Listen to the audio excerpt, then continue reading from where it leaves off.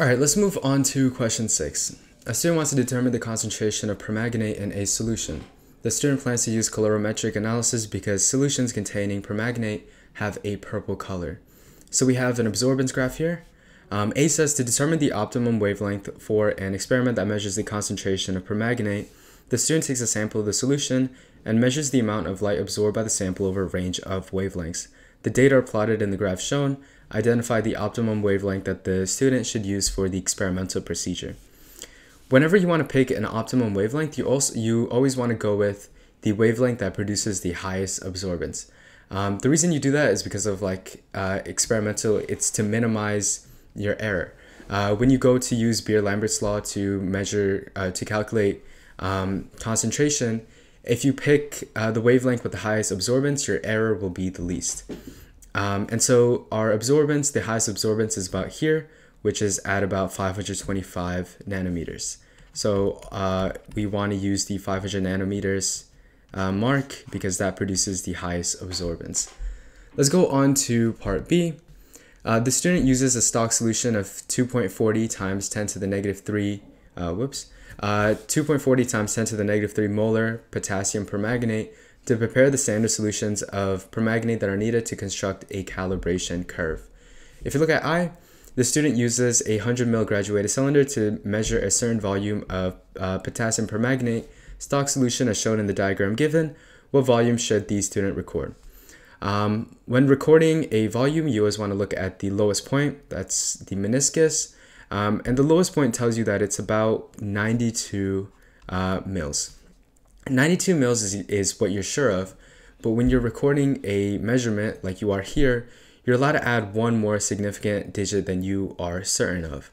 So if you look here, that the meniscus looks like it's actually like exactly at 92. So we can say it's 92.0 mils. So what volume should the student record? It's going to be 92.0 milliliters. Let's go to 2. Calculate the volume in milliliters of 2.40 times 10 to the negative 3 molar potassium permanganate that is required to produce 100 mils of a standard 1.68 times 10 to the negative 3 molar permanganate solution. This is a clear dilution problem, and for dilution problems, you should probably use M1 V1 equals M2 V2. So let's say our M1 is going to be the potassium permanganate, and then our M2 stuff is going to be the permanganate solution. So we know our concentration of our potassium permanganate is 2.40 times 10 to the negative 3 molar, and we want to find out V1, and our M2 is 1.68 times 10 to the negative 3 molar, and our volume is 0.1 liters. So if you do the math out on that, that's going to be 1.68 times 10 to the negative 3 times 0.1, and then we want to divide this entire thing by 2.40 times 10 to the negative 3, and that will get us our volume in liters, so 0.07 liters, which is about 70, which is 70 milliliters. So that's your answer. Let's go on to part C. The student designs the following procedure to produce a calibration curve. Step 1, prepare several standard solutions that have known permanganate concentrations by dilution of the stock solution.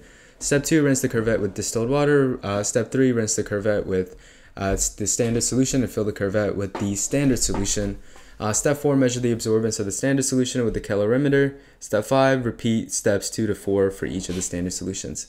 The data are plotted in the calibration curve shown. One of the data points on the calibration curve is below the line of best fit. Assuming that all lab equipment is functioning properly, identify which one of the procedural steps the student could have executed incorrectly that would explain why the marked data point is below the line of best fit. If you look at this point here, this point is below where it should be. The absorbance of this point should be higher than it is. So let's look through our steps and see which step, if we did wrong, would produce an absorbance that is lower than it should be. I'll save you some time. If you look at step 3 tells you to rinse the curvette with with standard solution. And you do this after rinsing the curvette with distilled water. Now, if you neglect this part of step 3, what's going to happen is that the distilled water is going to stay in your curvette. And then when you add the standard solution to that curvette, what's going to happen is that the water that you rinsed it with is going to distill your solution, is going to or dilute your solution. And since it's diluted, the absorbance is going to be lower than it should be. So what could you have executed incorrectly? This part of step 3, you could have forgotten to rinse the curvette with the standard solution. You could have neglected that part, which would mean your standard solution would be diluted with the distilled water, which would decrease the absorbance.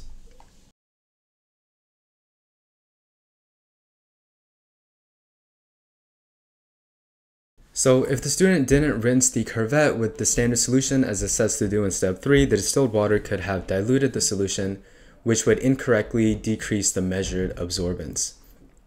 And that was question 6. I hope that was helpful. I hope you were able to learn something. I have the rest of the questions in a playlist. Feel free to check them out. Again, thank you for watching, and I'll see you later. Peace.